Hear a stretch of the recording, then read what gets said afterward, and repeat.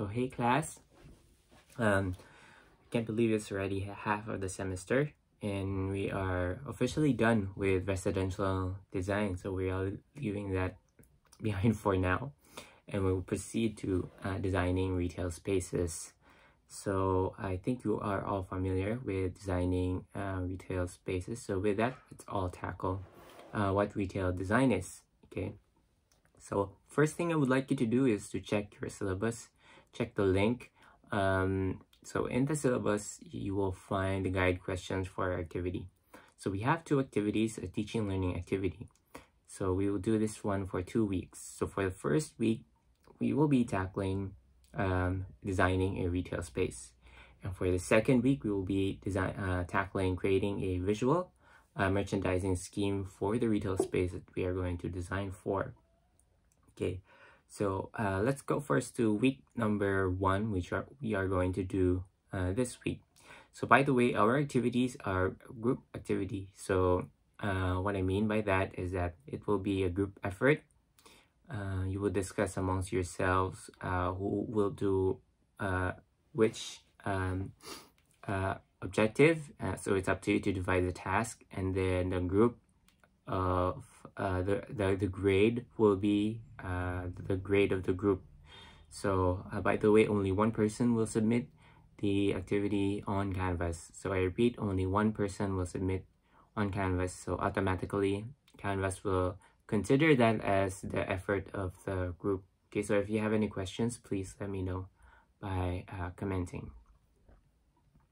Okay, so for the first, we'll be tackling retail space. Okay, so I guess we are all familiar with what retail space is. We've been to malls. I'm sure that you have been to a store, probably pre-pandemic or pre-COVID. So I'm sure you are somehow familiar with how it looks like.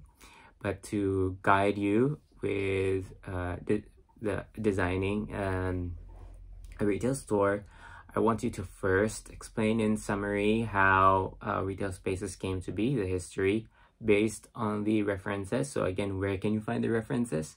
The references can be found in my website, okay? So I suggested there are references, a reference, and then the page number of which you can find the answer to that one. And then number 2 is I want you to articulate the importance of retail facilities to how important interior design is. Okay, so discuss the role of interior design in retail. Okay, and then number 3, I want you to discuss with your group.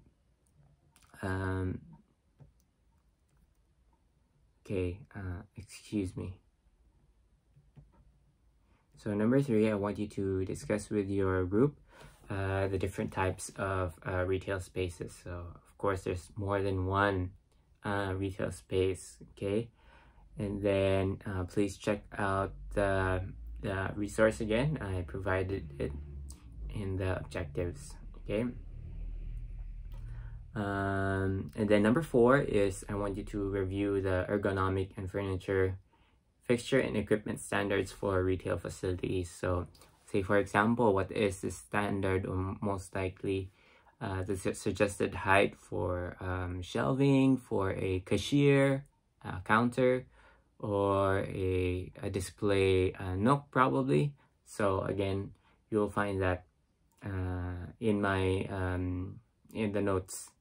And then I want you to jot down the requirements for mechanical and lighting systems. So we have to know and understand that a retail space sometimes more complicated than a residential space because the requirements are stricter. Say for example, fire protection. If you've noticed, if you've been to malls, there are smoke detectors. There are sprinklers involved, okay, and then there's more security, okay, with the security platforms that are located on either sides of the entrance, okay.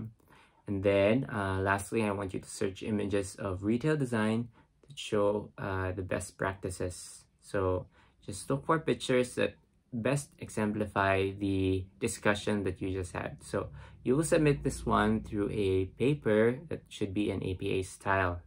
Okay, and then I want you to cite the source. Now, as usual, you cite the source in APA style. And then before you submit it to me on Canvas, I want you to submit it to Turnitin. If you're not familiar with what Turnitin is, it is also located on my website under general references.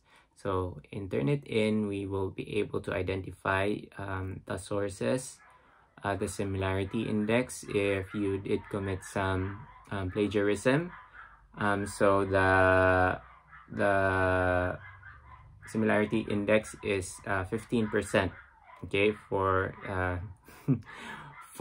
the Turnitin. Okay, so if you have any questions, by the way, you use your USC email address for the Turnitin registration.